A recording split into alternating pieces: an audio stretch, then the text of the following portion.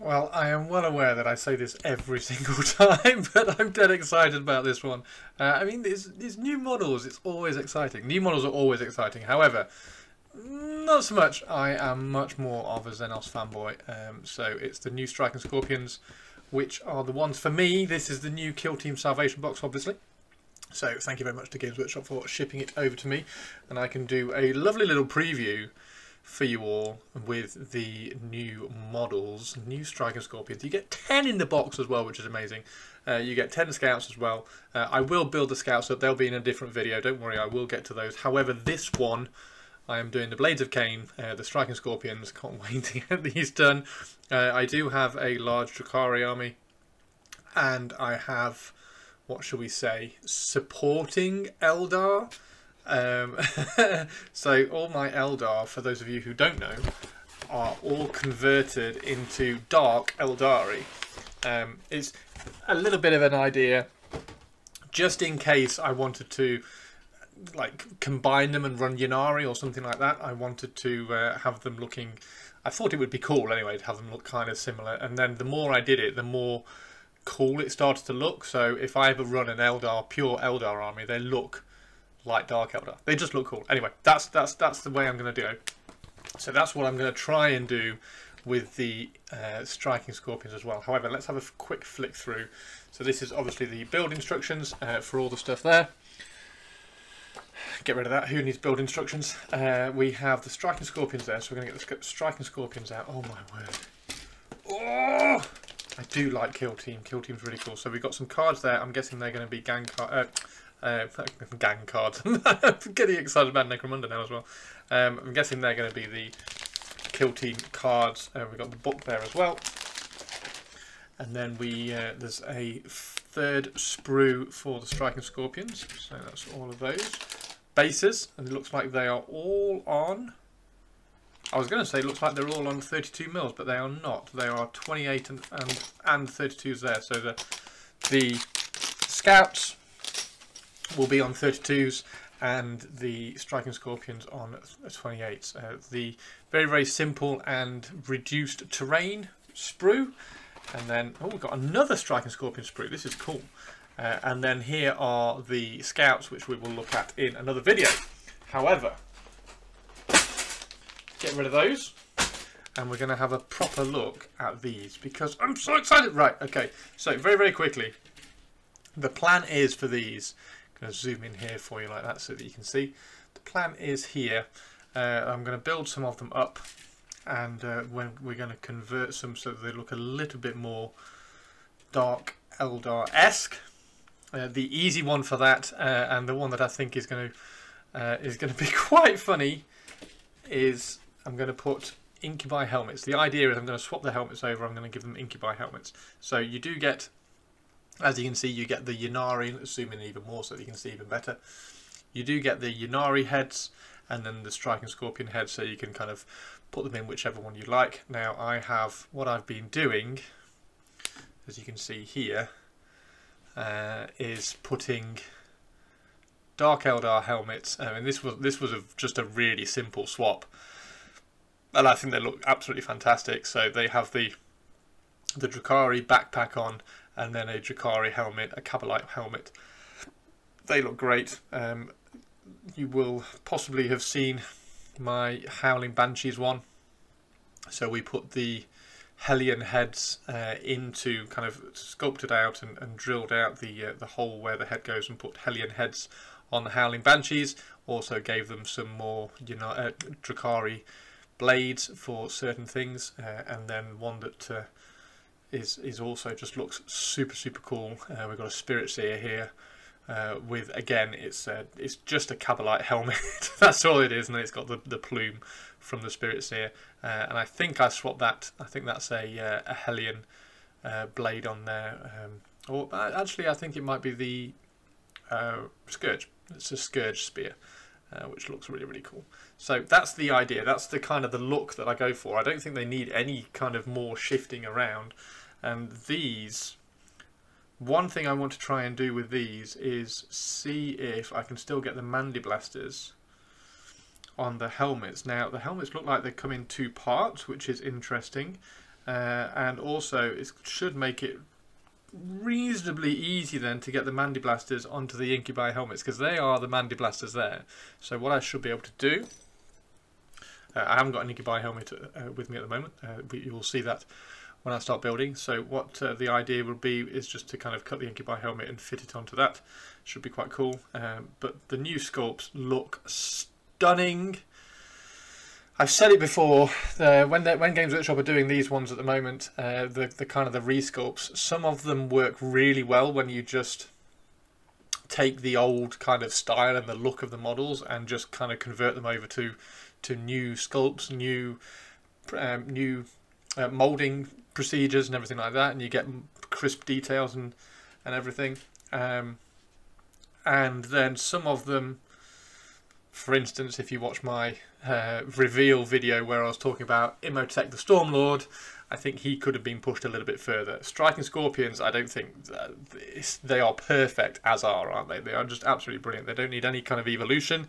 Just make them new plastic, new kind of clear clarity, detail and everything. I mean, look at the dreadlocks on this. It's just going to be cool. So here is the claw as well. So we got the claw for the Exarch. Oh, the chainsaws look amazing as well compared to the more chunky kind of style that you get on the Space Marines. The lovely, slender Eldari Xenos style, nice and thin, agile looking chainsaws look amazing. I don't think I'm going to swap those at all. The only thing I'm really tempted to do is swap these over for splinter pistols, but if I do that, I really want to cut off that little top. The little top kind of laser red dot sight and drop that on a splinter pistol as well. But I'm not even sure it's going to need that either. I think it might well just be an Incubi head, an Incubi helmet, and get it done. They all have the little Eldar Wraithbone for the bases. Should look really, really good when we're building them up. It'd be interested to see. Let's have a look at the build process. It'd be interesting to see what kind of different poses there are. Second half, yep, there we go. So I don't think any of them are running. So we've got, just get that one in there. So we've got the double-handed chainsaw as well. Twin chainsaws. Oh, it's just so cool. Oh my god, this is going to be so much fun. So I don't think there's any running. I think they're all pretty static poses. Which might be a bit of a disappointment. It would have been nicer to have some running, I think, a bit more dynamic, particularly because they're like the vanguard of the Eldar army. Yeah, they're all a little bit static. Because they're kind of scouty, I think it might have been nice to have them a little more dynamic or maybe a little bit more crouchy, but that's being really picky. It's being really picky. I mean, Jez's original, all of Jez's original Eldar stuff is phenomenal anyway, so I don't think, like I say, they don't really need any resculpts or evolutions or anything. They're just put all the new sculpting technology that they have, that they've been developing over these years. Right, so let's see if I can find, I want to find the big two-handed one. Oh my word, there it is, look. There it is. Zoom back in and have a look.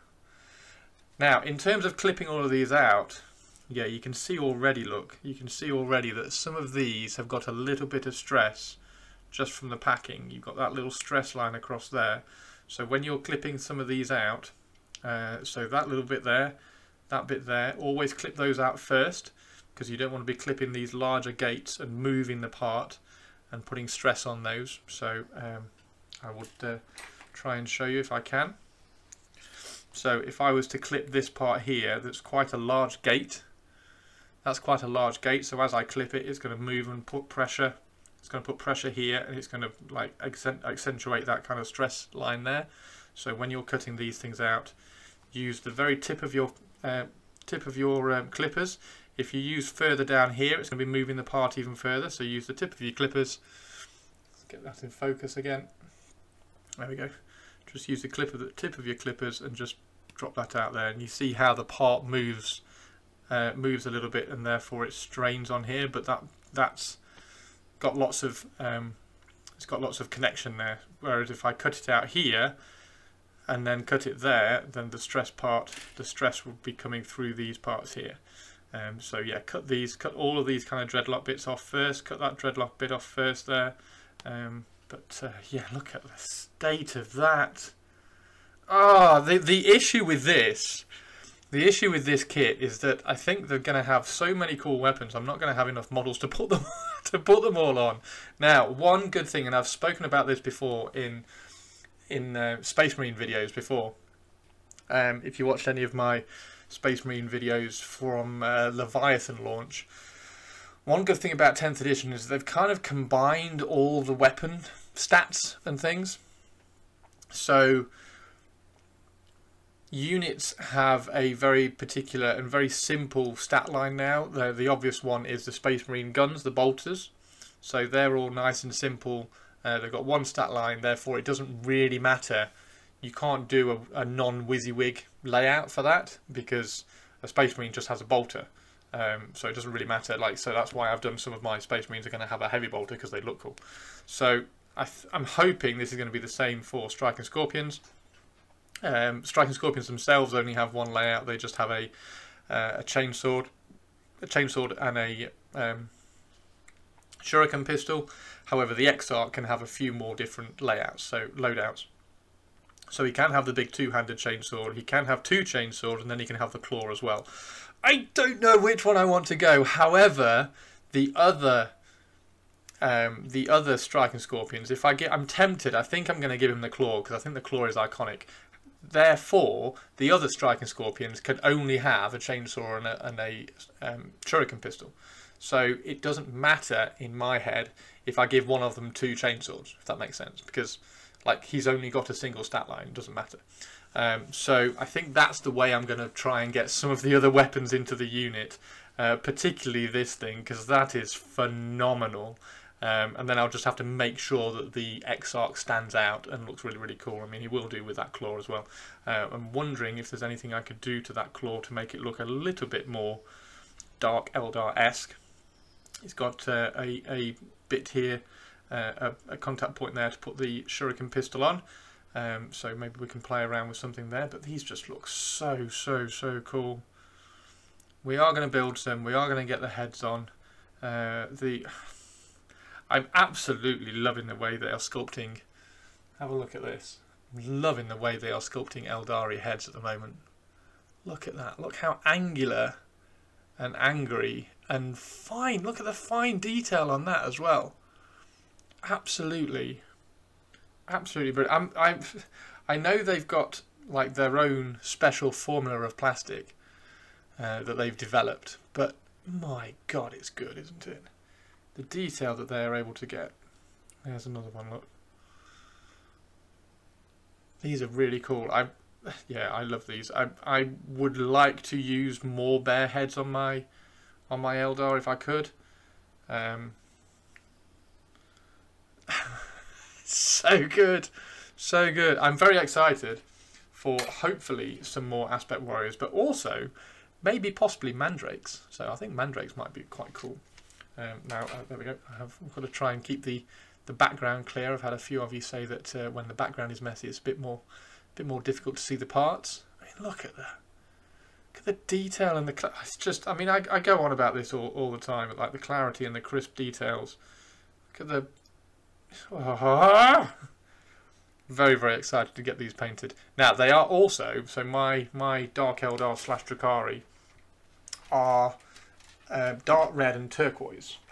Now, because Striking Scorpions are green in the lore and everything, I'm going to do these dark turquoise, which I think would look really, really cool and sort of match, but sort of stand out against the rest of my army. So I think that would be quite cool. Do it dark turquoise and bone is the plan. Just brilliant. Just absolutely brilliant. Got lots and lots and lots of these little Mandy blasters as well, which is really interesting. So it'd be cool to finally get an Incubi helmet and see how an Incubi helmet is going to fit onto that. It should, if we can get this cut like that on an Incubi helmet, it should just go on quite straightforward. But yeah, it'll be great. I might see if I can incorporate the dreadlocks as well, but yeah, just wow. Wow, wow, wow. Right, enough just like just splurging about how cool these are. Let's get some of these built, and then we're going to start converting some for the dark Eldari striking scorpions. Right, I'll catch you in a sec.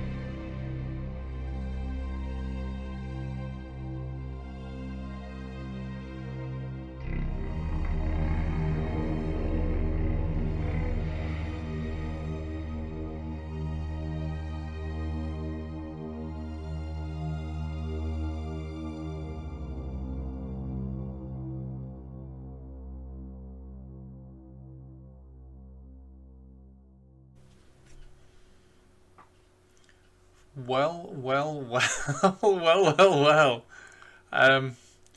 Yeah, this is rather cool.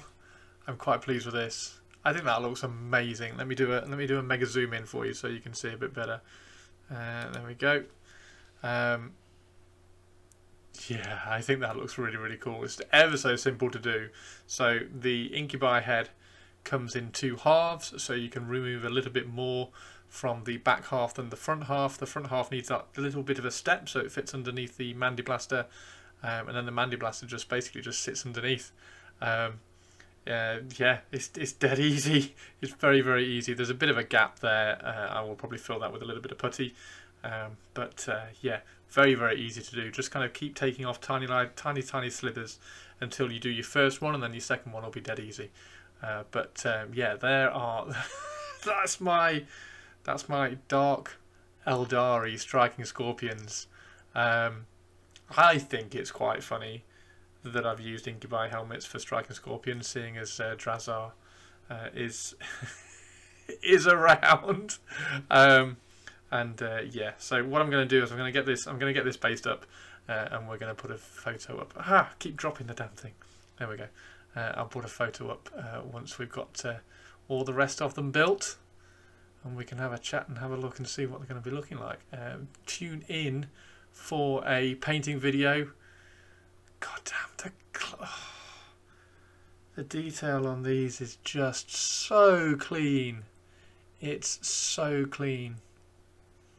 Yeah, fantastic. What do you think? Do you think I did the right thing on leaving the shuriken and the chainsaw on? I don't think it needs anything else. I think the chainsaw, I didn't want to remove the chainsaw at all. I think the chainsaw was so iconically striking scorpions that didn't need to go. I really wanted to find a way of getting the Mandy Blasters on.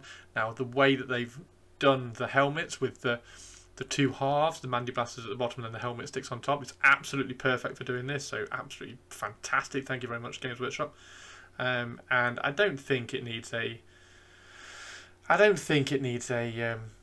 splinter pistol. I think changing that for a splinter pistol would probably be too much hassle for the effect sort of thing. Like that amount of effort was absolutely fine, but changing to a splinter pistol I don't think it's particularly needed. So I'm going to get this based up. I'm going to build the rest of them, and I'll see you in a second. Okay, so as you can probably tell, a little bit of time has passed due to my long hair, you can probably tell, but I have done all of these. They look, excuse my French, fucking awesome. I like them loads. I think they look fantastic. I think they're going to fit right in with my kind of Dark Eldari vibe that I've been doing. So the plan is just to have these as a slightly more interesting Eldar army / Ynnari if I ever want to do Ynnari and Drukhari, so including some Drukhari in there. This one was the worst one, as you can see, because there's a little bit of putty in there. This is the worst one that I did. I ended up taking far too much. Where's my little pointy stick? I ended up taking off far too much from the back of the front of the Incubi helmet, so I just had to fill it with a little bit of putty. It's the worst one. It's going to look a little bit ugly when it's primed, but like you won't notice when it's on the table, thankfully. But all the other ones are absolutely fine. But yeah, there we go. That's the Exarch. Now I had a little bit of a like mental challenge with the Exarch. I didn't know whether to, because I wanted the claw and the sword. I'm going to do the other one with either the two-handed sword, or I'm going to put the two-handed sword on one of these single-hand chainswords and just have it like as a massive sword. But I wanted the claw because I think the claw was iconic, so I wanted to try and keep the claw in. Now, one thing I wanted to try and consider was putting one of the racks. So one of the racks models has like a Drukhari claw model on it. In fact, give me a second. I'll go and get the model that has it. So this is the claw I was talking about. This is on my Archon, and that's the claw that comes on it's from one of the racks, and the Shadow Phoenixes, as the Kabbalite name is. So I thought I'd try and put a lot of kind of bird-like things on it. So this is the Talon, and I was thinking about using this. However, if you look at it, it's much smaller than that claw, and I don't think I just don't think it would have worked as a whole. So I've left this one on. I even thought about using like the thumb and swapping out the thumb on this one for something else, maybe even that one. But yeah, ultimately I just left it at that. I didn't think it was going to be worth the hassle to try and kind of shift the vibe away from these, and I think I was right. Feel free to correct me in the comments down below if you think I could have done something slightly more interesting with the claw to make it a bit more Drakari-esque. Maybe like just snip off that thumb and put a blade on there or something, or snip off this front claw and put a blade on there. So if you left the articulation points on here and just snipped off and replaced the actual claw bit with a knife, maybe that would work. The issue I had is that the width of the claw here, if you just put a knife on it, it would look kind of out of place. Anyway, so that's where we got to. There's a nice amount of variety that you can get with the poses. They're really quite easy to kind of pose up and change the poses on them. I've got loads of these little kind of Eldar Wraithbone sections.